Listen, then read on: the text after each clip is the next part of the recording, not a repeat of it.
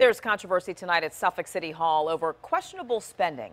The city says they're canning a technology project they've already pumped more than $1 million into. But some say the project and all that money can be saved. All new at 5, 10 on your sides. Joe Fisher is tracking your taxpayer dollars tonight. He's live in the newsroom with details. Joe? Nicole, $1 million out the window? Well, maybe, all for a computer program designed to bill and receive payment for personal property and real estate taxes in Suffolk. But the city says the program is not working. It hasn't been working, and they plan on suing the company. It's been perhaps the most morally deflating event that I have seen in the 33 years that I've been treasurer of the city.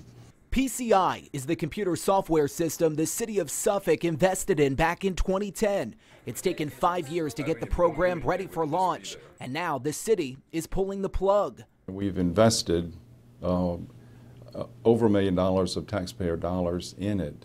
That's money, along with time and effort, City Treasurer Ron Williams says was all for nothing. Today, Chief of Staff Debbie George told 10 on your side the program didn't perform how it was supposed to back when it was sold to the city.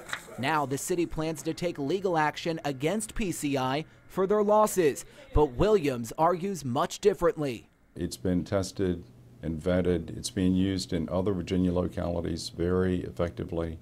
Williams says the program is ready to go. Are there some problems? He says yes, but problems that can be fixed. The company has offered to come in and be of assistance in any way to the city that we need them to be to resolve the remaining issues. Williams is now working to get other city officials, including city council members, to understand his view that it's cheaper and more effective to fix the current problems than it is to start all over. Do you think that if the city does scrap it, they have a responsibility to explain to the people of Suffolk why they're wasting so much money? Oh, absolutely.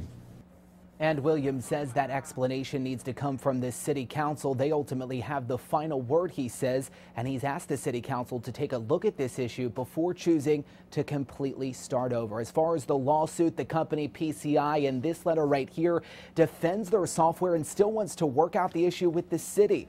We're going to stay on this. The PCI has actually requested a meeting with the city. No word on if the city will take that meeting. We're going to continue to stay on this story and we'll let you know what we find out. We're live in the newsroom. I'm Joe Fisher, 10 on your side.